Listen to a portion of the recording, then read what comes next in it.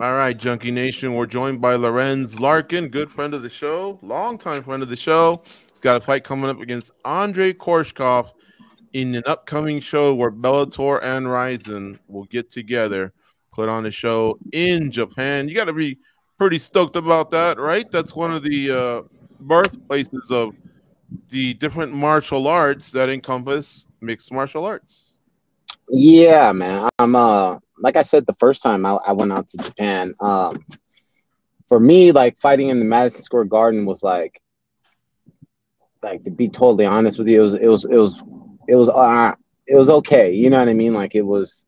I think I appreciated it more because I've watched boxing growing up and I know big fights has happened there. But other than that, it didn't really hit home with me. But when I got to fight at the Saitama, that's when I was like, woo, you know what I mean? Because I've watched so many great fights, and to me, the biggest fights in mixed martial arts history, that's happened at the Saitama. So that was like my Madison Square Garden, like my point in my career. I was like, yeah, are you guys explicit? Are you guys? Can you cuss on here? Yeah, you can curse. Oh, okay. So that was like my what the fuck moment, like in my career. Like, God, like you're in Japan fighting at the Saitama, So just in being able to go back, like I love Japan. Like I love the culture. I love the people. They're fucking super respectful. It's very clean there. It's just it's welcoming and everybody like. Older people I've met that are like, grandmas, like that type of, age group. It's like they all respect fighting. They all know what it is, and they all really respect fighters. You know what I mean? Other than out here, you talk to some people and they think you're doing WWE, and they don't really have the total grasp of it. But out there, it's just like the culture of fighting. It's like sacred. I don't know. I can't describe it unless you're there, Mm-hmm.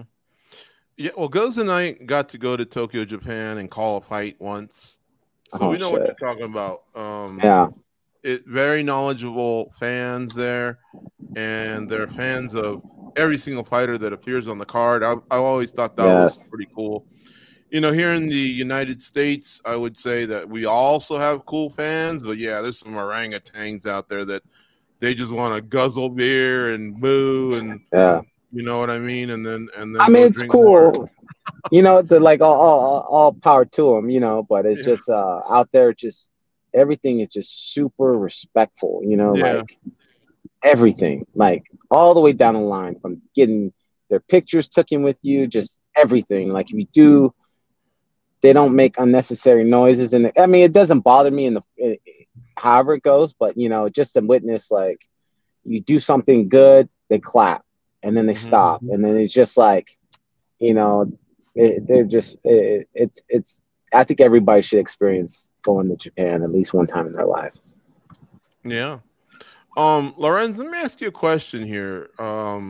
You have fought for a long time and you're still good at it, but within the last year, 3 guys that I can think of, and there might even be more, that you fought have have already retired. Most recently, Robbie Lawler, Jorge Masvidal about 3 months ago, and then Paul Daly going back about, a year, 6 months, 9 months, something like that. So I just wanted to check in with you in that regard. No one's showing you the door. You're still competing at a high level. You're winning your fights. So, what's your status? What keeps you motivated still to go out there, other than obviously fighting in front of respectful fans like the Japanese fans? The money. No, my thing is with that is if you really look back at my career, like I think my style just helps me out a lot, and it doesn't allow me to take that much damage. I mean, if you guys really think about it, how many times have you really seen me like cut up and bloody and black eyes and swollen eyes shut, in a fight?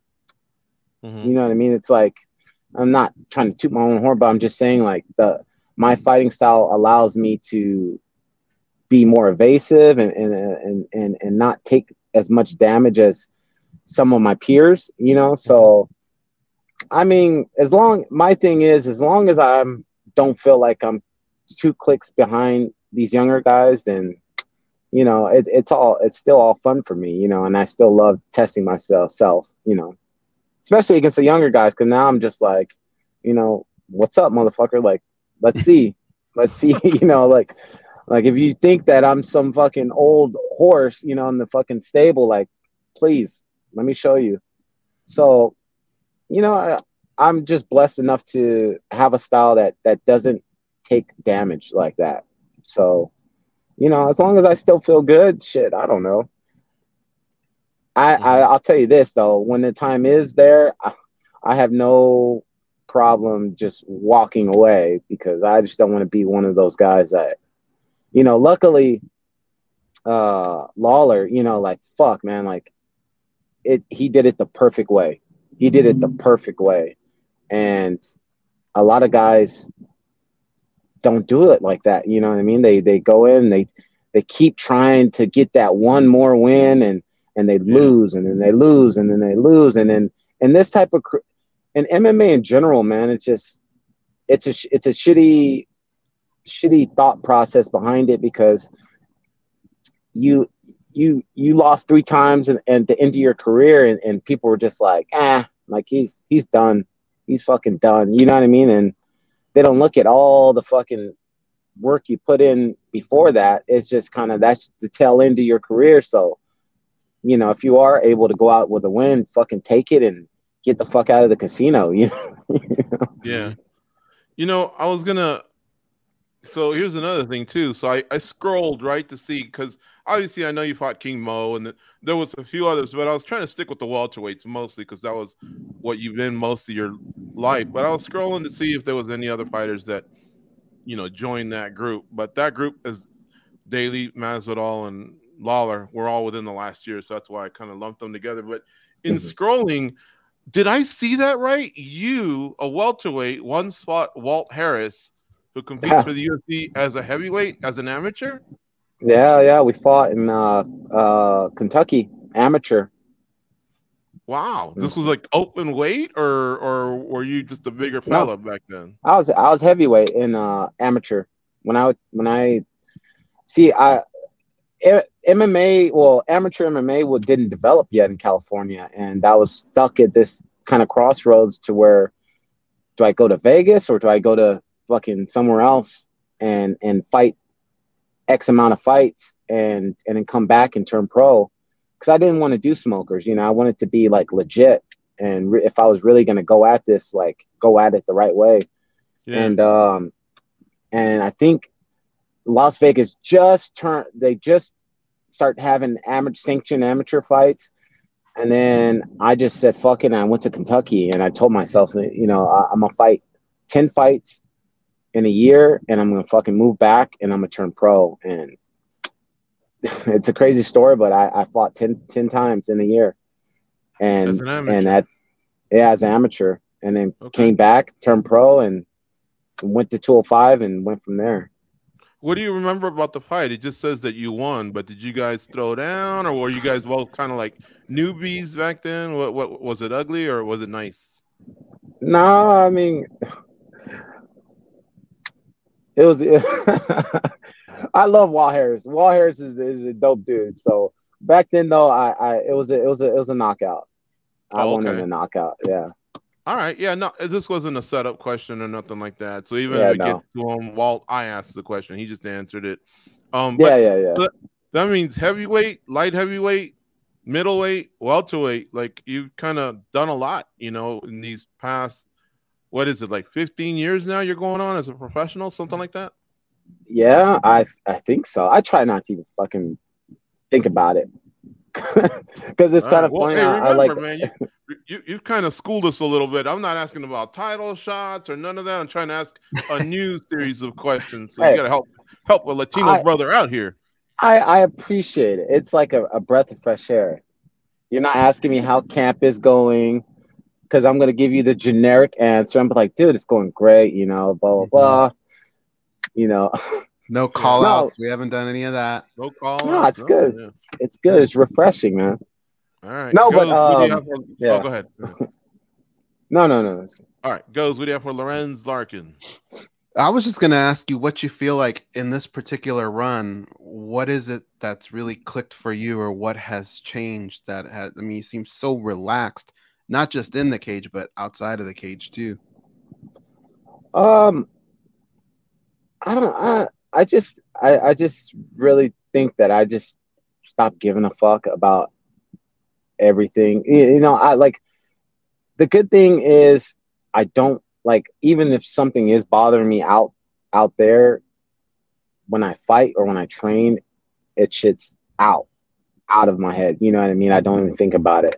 But I just think for the most part, I just stopped worrying about every fucking thing else that comes with fighting. You know, all the, you know, just all the other shit that comes with, you know, when you're gonna fight this guy, blah blah blah, da, da, da. And I'm just like more so on the aspect of just keep me busy, guys. That's all I want. Just keep me busy. Like, you guys give me names, I fucking accept them. Just keep me busy. I'm not even worried about all the other bullshit. Just keep me fighting. Because with me, like, when I'm stagnant, that's the shit that's like, it's stupid for me. I either get big, which, you know, I'm pretty sure there's no fucking secret now. Like, I get big. So, and it's because, you know, if there's no fight on the table, like, I don't fucking just train 24/7. Like, I don't beat up my body like that. You know, I'm doing other shit. I'm fucking off-roading or shooting or fucking doing other shit, you know. So for me, you know, to keep me excited, I just, like, keep me busy. I never bitch and complain about opponents. I just keep me busy. So far, you know, I've had one fight in February. We'll and then I got this fight now, so we'll see if that comes true or not. But for the past, I don't know how long, it's been like 2 fights a year. So I got a feeling you'll get your third one. I like the placement so far. I think you'll get your third one. I wanted to ask you about Koreshkov. So George kind of brought it up. Like, if we go up and down your list, your hit list, you've seen everything: wrestlers, BJJ guys, strikers. Yeah. It's all. So when you get that name in front of you, what percentage of, like, training camp is towards you, and then what percentage is towards him? Because I feel like though maybe those video sessions aren't as long anymore because you've just kind of seen it all, man. Yeah, the main thing is with me with training is getting me like tip top. You know what I mean? As long as my conditioning program and my timing is on, you know, I've seen a lot. I react better when I adjust in the fight. You know, a long time ago, I used to watch my guys and watch them, and for me, it throws me off. You know what I mean? I think I'm a much better fighter when I just react. When I in the fight, in the you know, the realm of the fight, and I'm reacting to what he's going off of, and I'm adjusting. So I mean, we fought before, you know, so it's like, I don't believe there's nothing that's really going to throw me off. You know, I mean, other than what he adds in more wrestling than last time, or he adds a different type of spin kick. But other than that, you know, like, I'm not too focused on him. So, you know, per se, I'm just like, as long as I'm dialed in, that's the main thing. I'm going to put myself on the big screen because I want to show you something. Back there is a World MMA Award, and I have a feeling you might be up for one this year. Your knockout was incredible, and we were talking off air a little bit. It kind of, like, the thud noise that you made off of that, man, was nasty, but it happened earlier in the year, right? And sometimes in MMA, we tend to look at what just happened. But what do you think your chances are, man? And where does that one stand out in your career? that KO? I mean, I've seen some KOs, but you know, like with that one, with what I've seen, you know, it's just how his body reacted to it.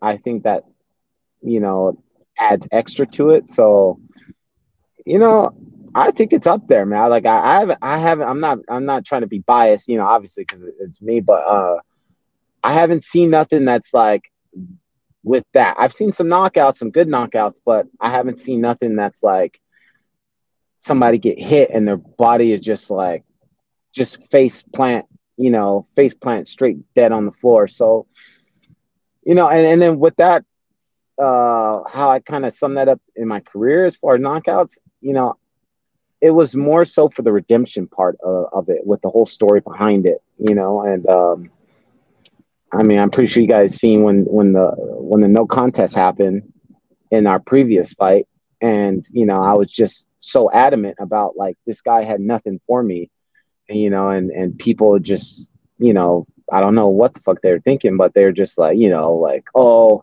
he had him down and da da da, but you know, I couldn't, you know, I don't think I've ever been that adamant after a fight and said like this guy had nothing for me. I felt all his power, you know, like he knew what was happening, and I felt like he wanted a way out. So, you know, fast forward, we fight, and, you know, for that outcome to happen, you know, it just, you know, and it was so good too, because they had me as a big ass underdog, and I fucking went heavy on myself, you know, obviously. So that was good, and the back end of that was good. So it was a good night. We're going to close with 3 off-brand silly questions. You ready? Shoot. Question number 1, has anyone ever come up to you and said, hey, are you Deion Sanders? Ooh, Deion Sanders? Yeah. No. Former NFL player. You kind of look like him. Yeah, no, I know Deion Sanders. No, I haven't got that. I've got some dumb shit, man. Only with the hat like that. Oh, with the hat? Yeah, like for like prime time. Yeah. Okay. I'm observing smiles more because I can't smile, and you have a really nice smile. But right now, I'm like, holy shit, he kind of looks like Deion Sanders. But no one's ever said that, huh? No, not that I could think of. But I've had some dumb shit. Can you name what's some dumb shit you've had? I don't want to say it because he's like a fucking, I think a pedophile, right? But it was like when I had my braids, some girl was like, "You look like R. Kelly." I was like, "Fuck, like R. Kelly." That is not a fucking like. That's not a compliment, but thank you. But yeah, okay. Yeah, the next one is, all these years you've repped Riverside loud and proud. I've always loved it. You know, we grew up in Southern California, so we know Riverside. We've been there. Great city. We have to go through Riverside to get to our parents further in the Inland Empire, Paris, California. Okay. I did want to ask you this. Are you pretty much the toughest mofo in Riverside, unofficially in a way? Let me think. As far as, you know, just all fighters? Yeah. Just everyone that lives in Riverside, are you the toughest guy in Riverside? I mean, I haven't lost in my city. Unofficially, I've never lost in my city, so I don't know. All right, we'll give it to you. Last question. You know, one day you're going to be probably a grandpa, right? And your grandkids are going to sit on your lap.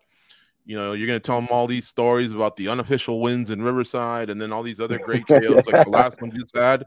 And then the little kid is going to go, hey, did you ever sub anybody?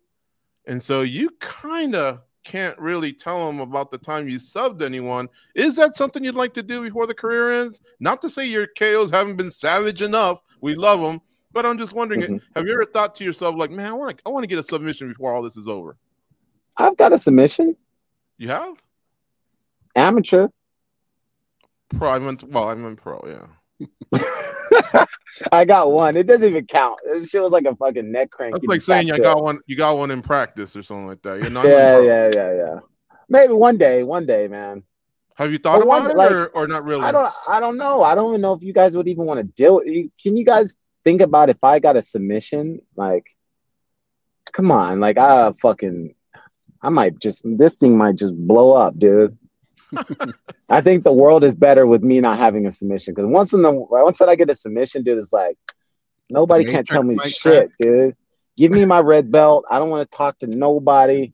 You know, like what belt are you in Brazilian Jiu-Jitsu? Oh, I don't want to say that, man. I give up. No, I'm a brown belt. Oh, that's nice. Okay. Well, like, I'll give you an example. Here's two that just jump out at me. We thought John Jones and Cyril Gane were going to strike, you know, the kickbox this whole time. And then next thing you know, John Jones, whoop, submits him, and that's it, you know? And then Alonzo Benefield, huh?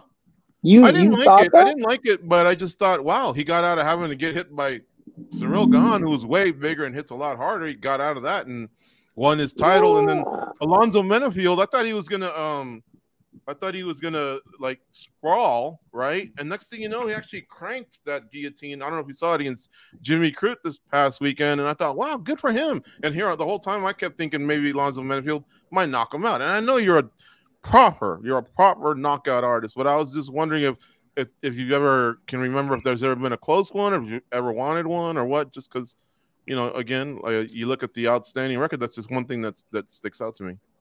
Yeah, I mean, don't get me wrong. If something's like right there, I'm gonna take it. You know, like I think anybody, like, is whatever comes. You know, if something was in the beginning of the fight and it came right there, like, yeah, I'm gonna try to jump on it. You know, it's less damage. I got to take, you know, further out, but I don't know. Who knows? Who knows? Are you gonna get mad when we say, what is he doing? He's a striker. Well, you know, like John, like I was under the impression he was probably going to submit Gane, because I mean, to me, John Jones has one of the highest IQs out there as far as fight IQs, and why? You know, why?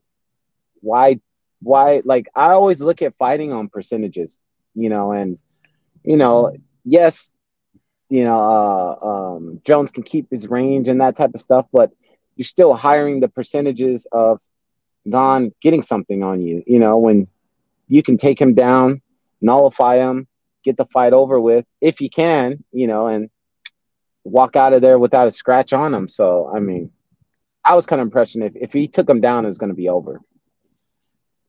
All right. By the way, one of those unofficial wins, was it ever at Castle Park? I always drive by there and I go, that looks like fun, but I wonder if things can get hairy at night as well. No, not Castle Park, but we got a downtown. We used to, you know, back when I was younger days, there was a lot of we used to have a thing called Wednesday night. It was like a Wednesday like market night, you know, like, but you know, everybody from all different parts would show up there. That was like a kick it spot, you know. So a lot of things happened, you know. We'll have to crush some beers and you can tell us about it one day. Yeah. There and the Alberto. So everybody from Riverside, they know on the Albertos. So it was always downtown area and the Albertos off of Arlington and Magnolia.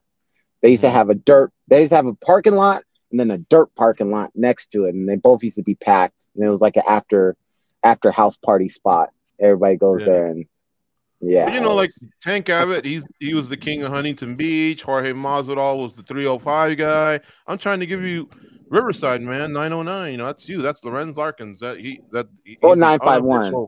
951. 951. Well, 9909 was the old school. Yeah, you're right. 951. That was. You're right. Okay.